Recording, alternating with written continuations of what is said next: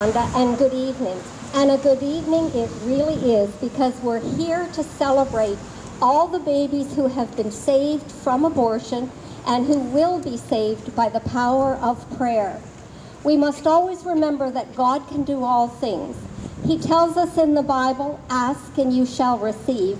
And if you were at church today or yesterday in a Catholic church, you will notice that the gospel deals directly with perseverance in prayer. Now, prayer is so important, but we must do something. Here in Canada, the pro-life movement is made up much like a shamrock.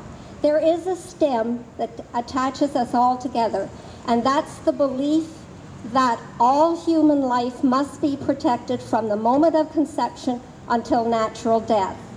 The first leaf on the shamrock is the education end.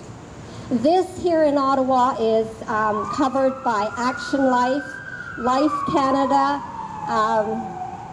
Show the Truth, Silent No More, any of these organizations that have a mandate to change hearts and minds so that abortion will become unthinkable. There are groups at the university level. There's Abortion, Ottawa Against Abortion. Any one of these is trying to change hearts and minds. The next leaf of the shamrock is the service group. This is the group that helps women who have unplanned pregnancies, who are considering abortion, who need practical things such as baby clothes and high chairs for the new little one that's coming.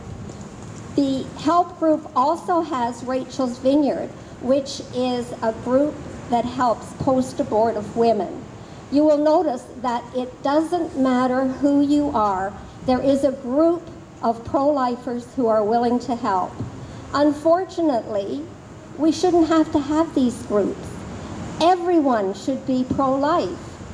But until we come to that idyllic state, we must work, and work very hard to instill the pro-life message. The third leaf of the shamrock is the political leaf. Now, originally, this was carried on by Coalition for Life. In 1978, Cardinal Carter in Toronto asked Jim Hughes to set up an ad hoc committee to bring abortion into the election campaign coming up. So Jim started a small group. At the end of the election, the group did not disband. It grew, and then in the late 80s and early 90s, Coalition for Life and Campaign Life joined together, and now it's Campaign Life Coalition. Now, their mandate is to get members of parliament and members of provincial parliament and councillors and trustees and even dog catchers elected who are pro-life. Because even a dog catcher, once he realizes that the power isn't there, he may run for council, or he may run for the provincial parliament, or even the federal parliament. So everyone who runs should be vetted to see if they are pro-life. Now, the mandate of all these groups is to get protection for the unborn child, for all human beings, from conception to natural death. The mandate has not changed, but the way we do this has evolved. In the beginning, in the 70s, we wrote letters to the editors. We had small rallies in front of churches. We had small rallies at the Supreme Court, Parliament Hill. In our local offices, we had lots of pro-life material. Students would come in to pick up the material. We would go into the high schools and the universities and teach about the humanity of the unborn and the horror of abortion. But things have changed. We still need to write letters to the editor, and we still have to rally. But students don't come into our offices anymore. All their pro-life material they get on the internet, at their fingertips. Now, the problem is not everything on the internet is true. And so we have an obligation that when we hear something that is not true, to stand up and correct the misinformation. And sometimes as a pro-lifer, that's the hardest thing to do. When you're in a group at the water fountain at work and you hear someone talk about the products of protection or a blob of tissue, you have to stand up and say, oh, do you mean the unborn baby? Right now, before Parliament, there is a bill called Cassie's and Molly's Law.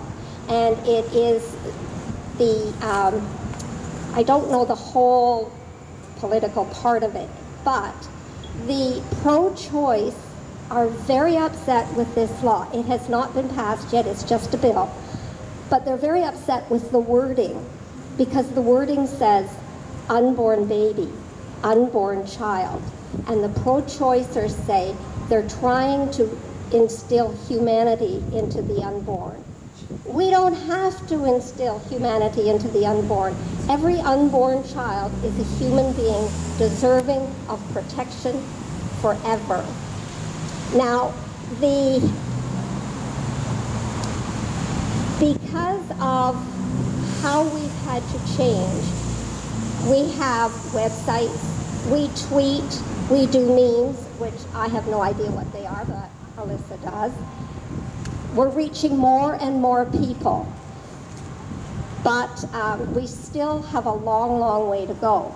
Now, how did we get to this point? How did we get to the point that our mandate has evolved? It's still the same mandate in the beginning, but it has now evolved to include things such as same-sex marriage, the sexualization of our children through the sex